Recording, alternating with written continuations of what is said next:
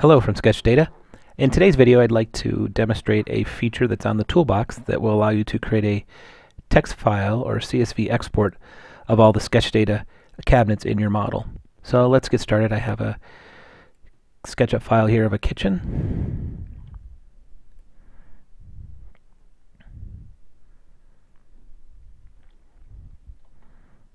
So here's a kitchen. These are all dynamic components, so we could look at the traditional built-in SketchUp component options window, so I have the variables I can change, or you could look at the options that's on the toolbox. The difference here is you can actually use fractions, and also we have the ability to combine a name feature, so that will also go out to the text file, so you can distinguish or give kind of a tag to each one of the products. It's basically the same thing you see here in the entity info window. It just puts it all in one spot. So if I go to the toolbox, I see an option here to make a cabinet list, CSV export, and I can run that macro.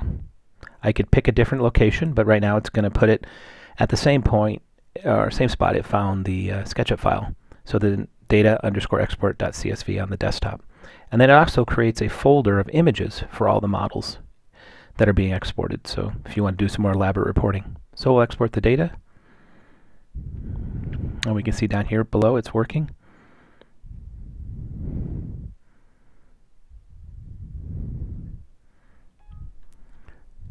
And we'll close this down and go look for our text file. And here I have a new images folder, and I also have a CSV file. In this particular case, LibreOffice is associated to a CSV file, so that's why it has that icon. But if I were to double click on it, it could be Excel, or you could use a text editor. But we can see it opens up. We have the file name it comes out of, the layer it's on. This is an entity ID, which is an internal number that SketchUp uses. We have the image that it created, so if you want to do some reporting with it.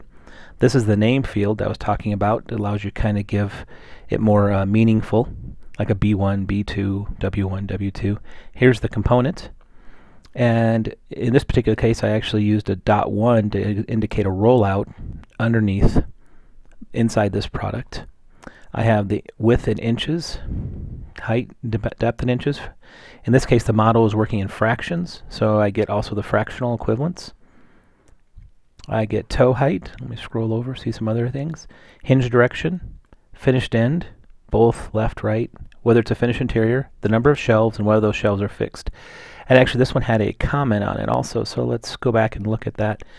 I'll show you where that's at. So I'm going to close this file down. If I reopen up that kitchen, I think that was on a wall open cabinet, and that would probably be this one here. And using the Sketch Data options, you can go here and you can actually give it some, change the description and give it some more notes. So we finish top of cabinet that goes out to the text file. So I'm going to close this. I have another file that's a guest bath, and I can actually append the data from that file into the same text file. So if I go back to the toolbox, now it's right now defaulting to export to the same file. I could pick a different one, but I'm going to export the data to the same location. And it says it already exists, so I could overwrite it, losing all the data from the kitchen, or I can say no, and now it's telling me it's appending to the file.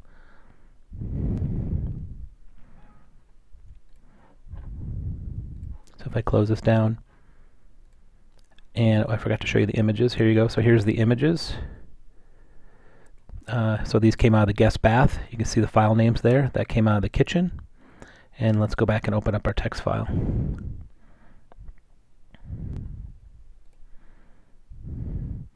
So we can see it appended on the bottom. Guest bath is the file name, layer, different picture names, different names for designators. Again, here's the products and the size and all the other information.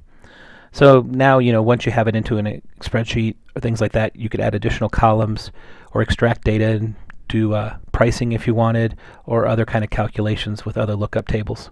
So I hope you guys find the addition to the toolbar, that's plugin, helpful, and please, if you have any questions, feel free to email us. Thank you.